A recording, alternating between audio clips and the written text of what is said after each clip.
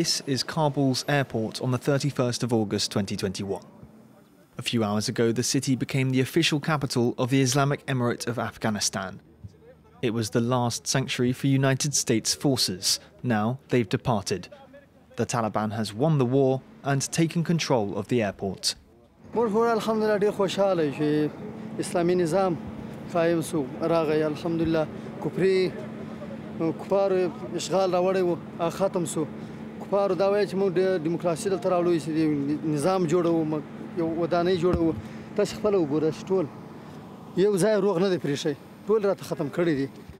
The runway seems almost abandoned.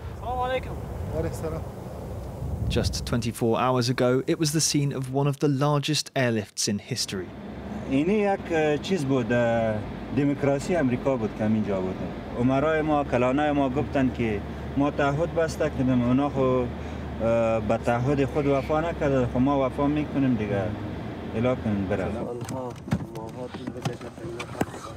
The American troops who just pulled out of the country a few hours ago have just left dozens of vehicles as shoppers. These American shoppers just left over. We can see lots of them around where I'm standing. And the Taliban are coming in and just checking, really basically checking what's going on and what do they have. It's really an amazing situation, quite surreal here where we are living.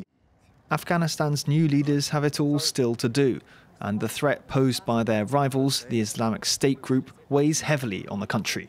ما فکر میکنم همین پروژه داعش به خروج امریکا آرزو دارم که تمام شود.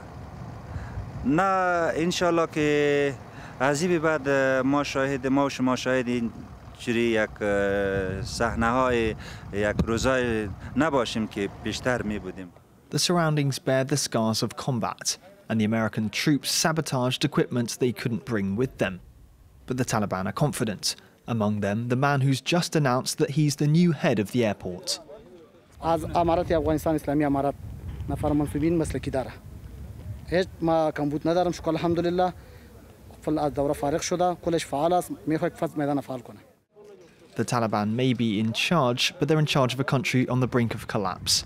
After so many years of war and sacrifice, the challenges that await Afghanistan are stacking up.